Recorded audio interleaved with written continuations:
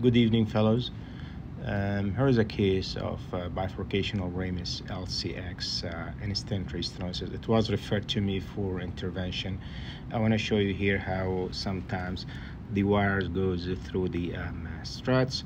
So there is two stents. There is a stent in the ostial circ, and there's a stent, another stent in the Ramus intermedius, which is significantly stenotic, like more than 90%. Start in the case with XB guide and two wires run through in the circ and another wire in the Ramus. First, I did angioplasty on the Ramus with the 2.0 balloon, and then actually Shockwave to the Ramus 2.5, and it went smooth. And now here I need to advance the balloon toward the circ and won't go through. So here you're gonna suspect that the wire going through the stent struts, and you can tell the stent was extended toward the left main, and that's why it did not go through. So next will be we're gonna pull the wire and redirect it again. And here is the wire pulled and directed again toward the circ, 20 through. However, the balloon won't go through again. So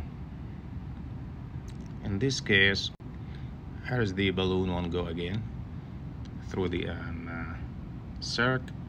So here is the trick. You pull this wire completely, advance it toward the Ramus, exchange the wire. So now we know this wire, it's already in the Ramus. So we're gonna pull this wire up to here and try to make it go through the this stent strut, so toward the 2 lumen. So again, we're gonna advance this balloon and the wire toward this Ramus. We're gonna block almost the Ramus here, but we're gonna pull this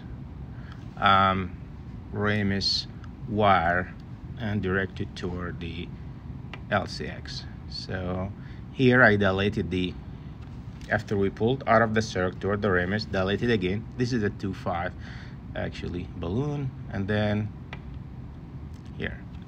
Now we left the balloon here and then try to here, see that now you can tell here in this area how this stent, so once you block it, this is while the balloon inflated, the same way we always block the branch, but here the hint is to pull it out of this branch and go to the circ. And now once you have it in the circ, it's easy. Now you can tell the balloon will go very smoothly. And here is the 2.5 balloon went actually 2.75 balloon here. 2.75 NC balloon went smoothly without any difficulty. And here's the kissing ballooning. Of course, dilating each vessel separately at high pressure, and then the simultaneous kissing at nominal pressure. And here's the final result.